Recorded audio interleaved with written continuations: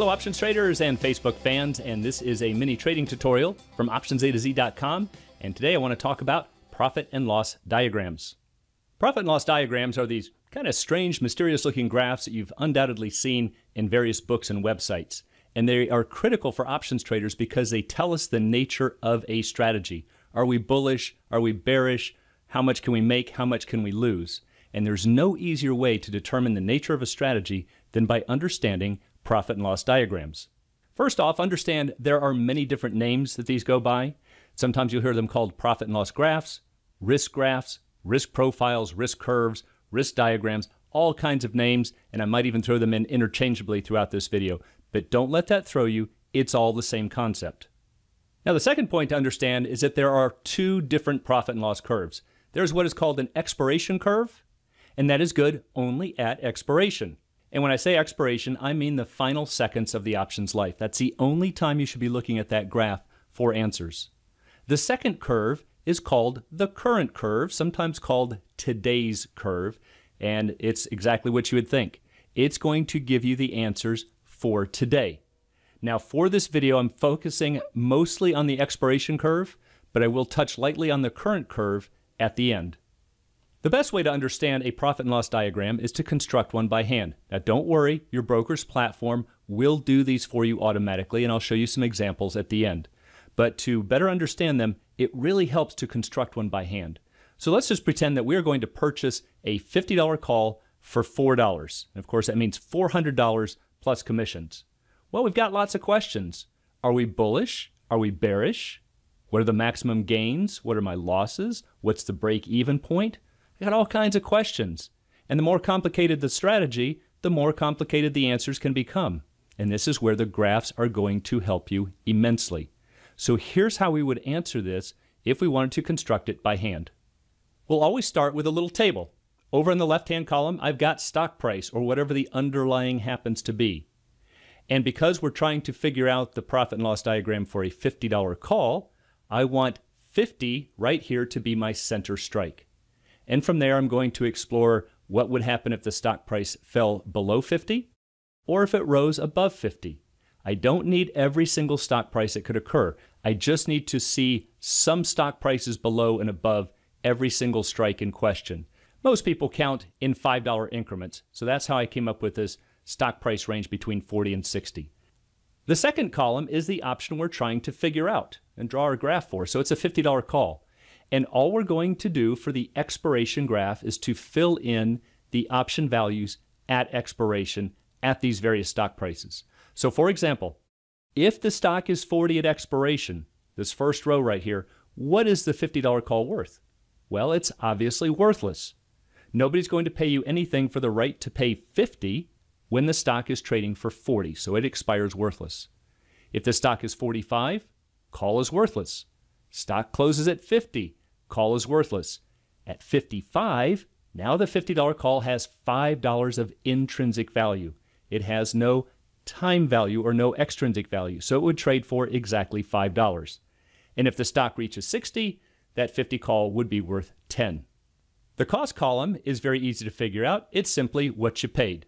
So in this example, we paid $4. If you wanted to include commissions, you could certainly do so. It's not going to make a terribly big difference on your graph, so most people just look at the overall cost. But notice that your cost doesn't change with the stock price. Once we paid $4 for this option, that's never going to change. So that entire column is 4s. The final column is the profit and loss. And all we're going to do is to take our revenues from selling that call to close it minus our cost. So if the stock is 40, I would close my option and receive 0. I paid 4, and I would end up with a $4 loss. If the stock closes at 45, again, I would have 0 revenues minus $4 cost, leaves me with a $4 loss.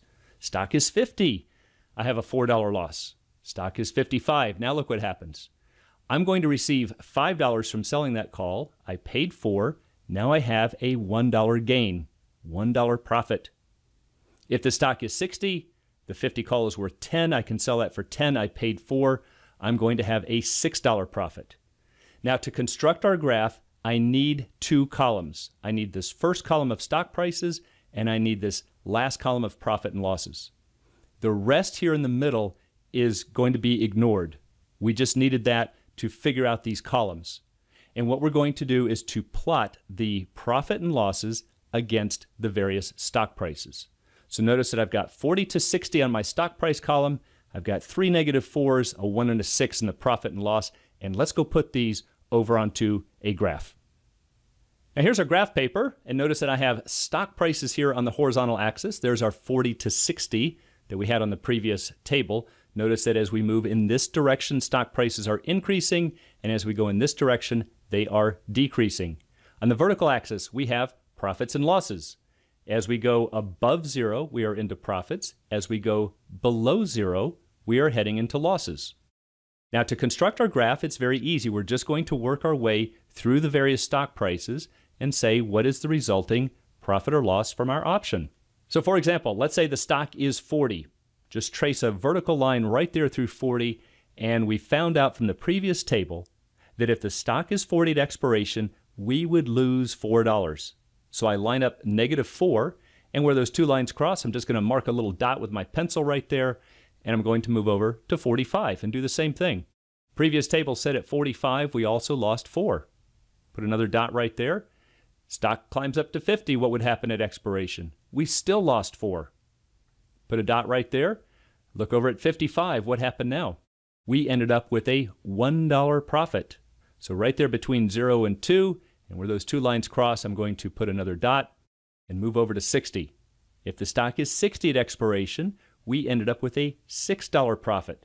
So up here at +6, where those two lines cross, I put a dot, and I can do this for as many stock prices as I want. I could even use dollars and cents. It doesn't matter. Mathematically, everything has to fall on this line, which we're going to draw by simply connecting these dots.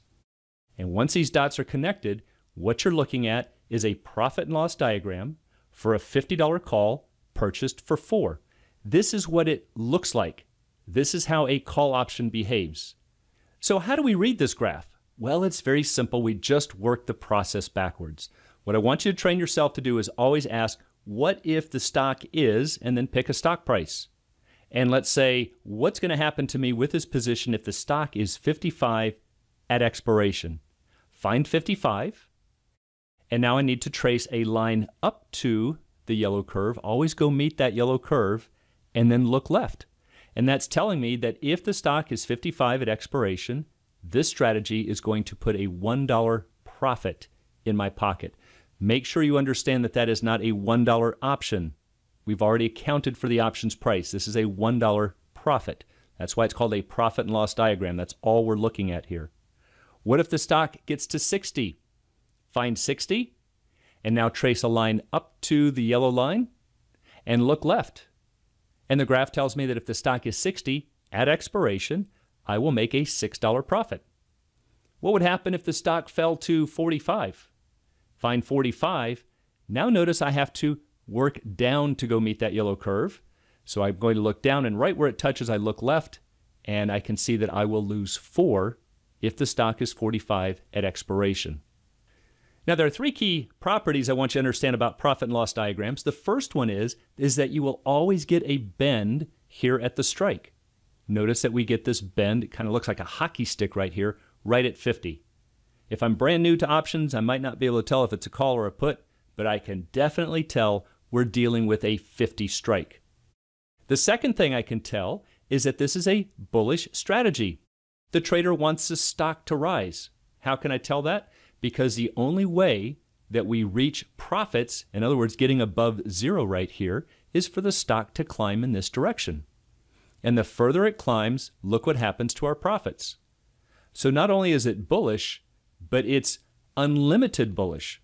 The further that stock rises, the better it is for me with a long call. That's not true for all option strategies, but I can easily tell that it's true for this one. What happens if the stock price falls?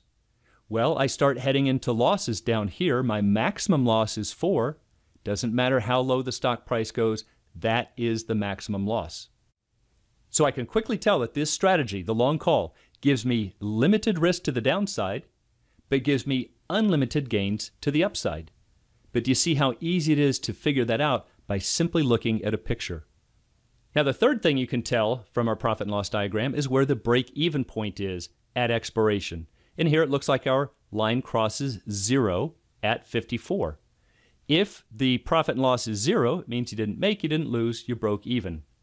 For a call option, your expiration break-even is always found by taking the strike, in this case 50, plus the purchase price, in this example 4, and adding them together. And you get 54, and that's exactly where this line is crossing. Why is the break-even 54? Well, think about it. If the stock is 54 at expiration, the $50 call is worth $4 of intrinsic, we paid for, and we just broke even.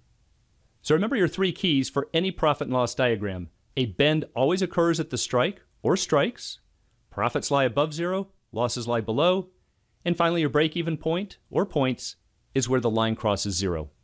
Once you understand how to read profit and loss diagrams, strategies become much easier. This is what a $50 put purchased for $5 would look like. It still looks like a hockey stick, but it's moving in the opposite direction, so I can quickly tell that this is a bearish outlook. I need the stock price to move in this direction to get the graph above 0. So if you buy a put, you want to see this stock price fall. Notice because I have no limit up here on this end, I can make money all the way down to a stock price of 0. However, if the stock price rises above 50 at expiration, I have a fixed loss, and in this case would be $5. What's my break even? For a put option, it's just the opposite. We're going to take our $50 strike minus the $5 purchase price in this case. That's going to give me 45, and that's exactly where this line crosses. And that's telling me that if the stock is 45, the $50 put would be worth $5 of intrinsic value. We paid 5, and we just broke even. Now here's a strategy called a vertical spread, specifically a bull vertical spread. And my goal is not to teach the strategy here, but just to show you how easy it is to understand strategies once you understand profit and loss diagrams. First thing you can tell is that we must have 2 strikes involved in this strategy because we have 2 bends. I have a $50 strike included and a 55. That's where my graph bends. I can also tell that this is bullish because I need the stock price to move in this direction in order to get me to gains. But if the stock price rises above 55, I max out, and it looks like to a maximum of 3 in this example.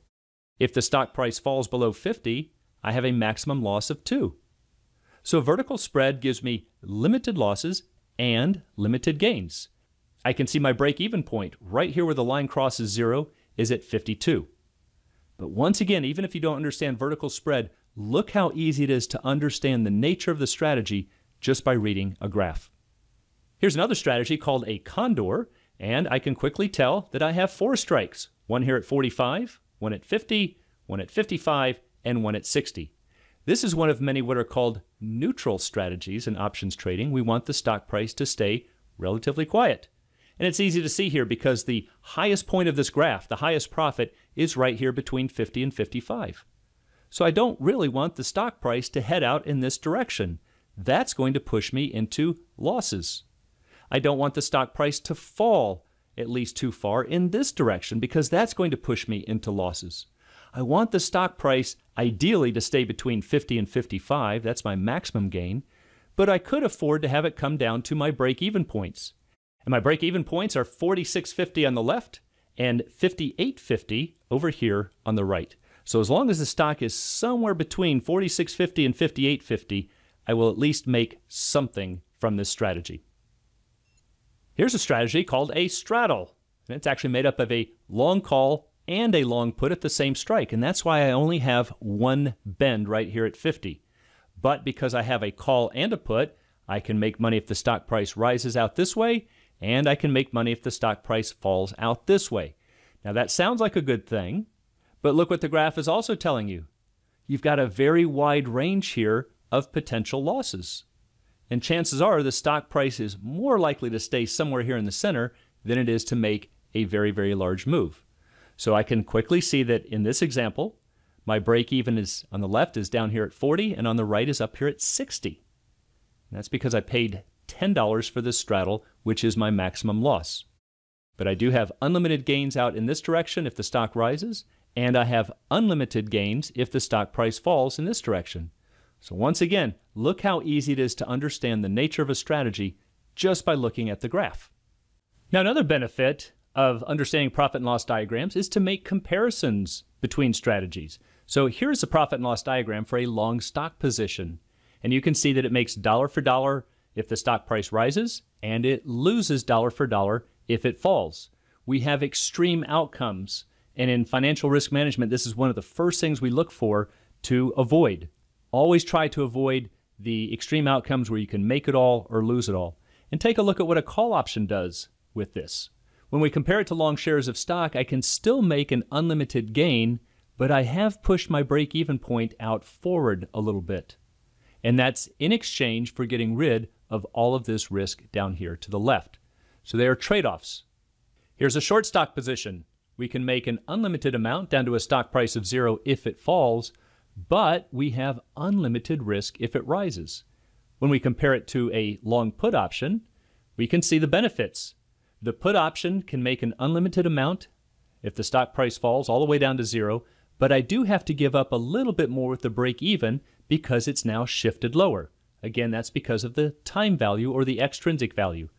But in exchange for that, I get rid of all of this unlimited upside risk. The real benefit of options and understanding profit and loss diagrams gets into rolling, hedging, and morphing positions. So for example, here's what it means when we roll a position. Perhaps we start out with our long $50 call like this, but the stock moves in my favor. Rather than exiting the position and taking a few small pennies for the profits, I'm going to switch it or roll it to a higher strike. Maybe I'll sell my 50 call and buy the 55. And that will always produce a credit to the account, which now sits there safely in money market. And my profit and loss diagram has now moved from this yellow curve to this one in red. Notice that I have reduced the amount that I can lose, and in exchange I had to give up a little bit more here to the upside in terms of break even. The stock moves some more. I can roll again, and maybe I'll move from the red to the green. The beautiful thing about this position is that notice on the green curve I have rolled above 0. I can no longer lose. There's no more fear, and yet I still have unlimited gains. This is where the money is made, not in getting in and getting out, but staying in the positions, but managing that risk. What else could I do?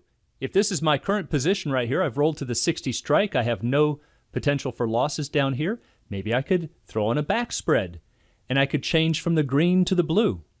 I still have unlimited upside, just not as much. I don't have that same slope or same deltas, but I can also make more if the stock price falls. Morphing is another powerful tool that we have with options. And for example, maybe I can go from my current green curve here to a vertical spread in red. And yes, I've limited my upside, but I've also increased the amount that I could make. What if I didn't want to completely give up the upside here? Well, maybe I could do this.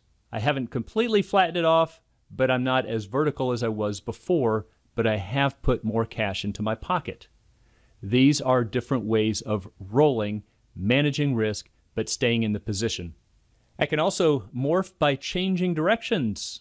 Morphing means I'm going to physically change the profit and loss diagram. So for example, if I start with my $55 call here in yellow, but now the stock price falls and I want to go bearish, what could I do?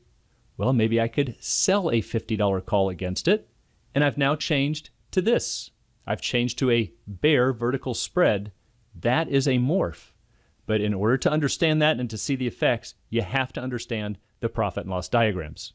As I mentioned at the beginning, there are two curves. There's the expiration curve that we're seeing here in yellow, but there's also what's called a current curve, and it might look like this one here in red.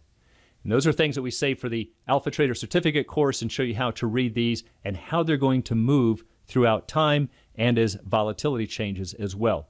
But you're going to work them the same way. If the stock, let's say, is 55, you would just trace a line up to that current curve and look over, and it's going to tell you your profit and loss right now. Now, again, the good news is with profit and loss diagrams, we don't need to sketch these out by hand. Your broker's platform will show them to you. Here's what it looks like in the Options House platform, now purchased by E-Trade. But this is one Apple 160 call purchased for $3.60. And if you add those two numbers together, we get a expiration break even of 163.60. That's what it's showing us right here. And down below is the expiration graph we've been talking about. And the skinny curve right here is the current curve. The vertical blue line here is the current stock price. Because the markets are open now, that blue line is live. If the stock price rises or falls, you will see that blue line move with the stock price. So it's very easy to figure out what's going to happen. So if I just bought this option and I want to know what's going to happen to me today, I need to be on this current curve right here. And I can say, for example, what if the stock gets, let's make it up here to 165 right there. I would be up about $341.21 today. But what happens at expiration at that same stock price? Well, drop down to your expiration graph. And you can see that I'd be up about $150.64. So your profitability just depends on whether you're talking about today or at expiration. But it's all very easy to figure out once you know how to read profit and loss diagrams. If you want to learn all the tools for mastering the art and science of options trading, check out the Alpha Trader course at optionsato z.com.